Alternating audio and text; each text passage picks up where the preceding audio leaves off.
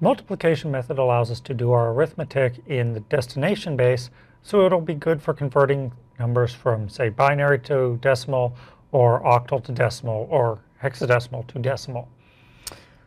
So if I take a number like 0110 in binary, and I want to convert this to decimal, I'm going to start with an empty solution and multiply by 2.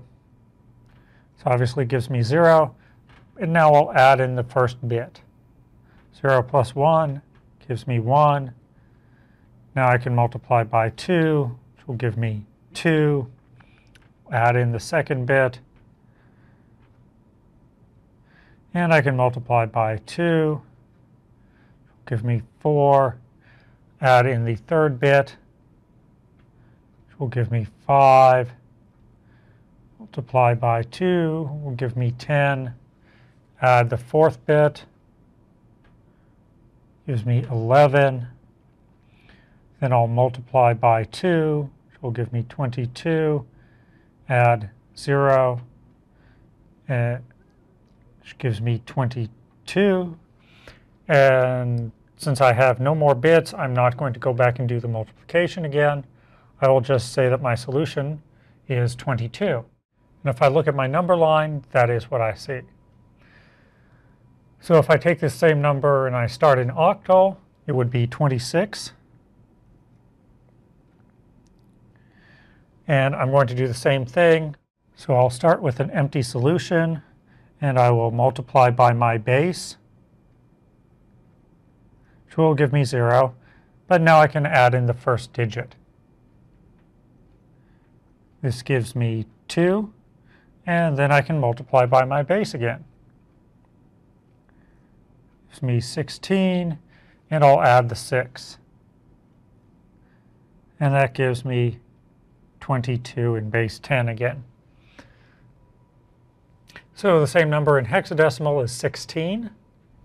So if I start with 16 in hexadecimal, then I'll start with a 0 for my solution, and I'll multiply by 16.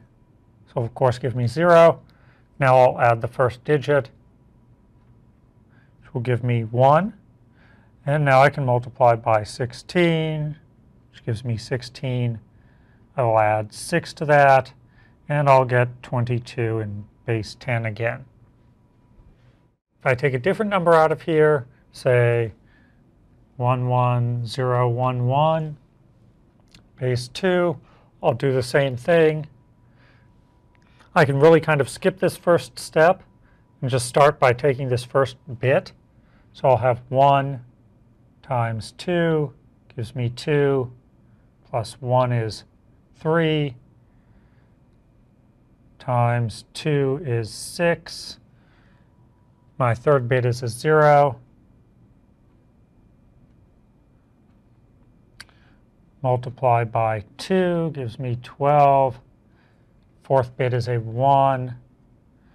This will give me 13. Times 2 is 26. Plus 1 is 27 in base 10.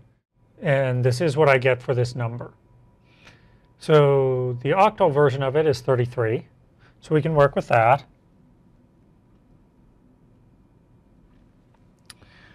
So I'll take this first digit again, and I will multiply by 8. That will give me 24 in base 10, and I'll add the 3 to get 27. Hexadecimal is 1b. So I'd start with a 1, multiply by 16, gives me 16. And now I want to add b.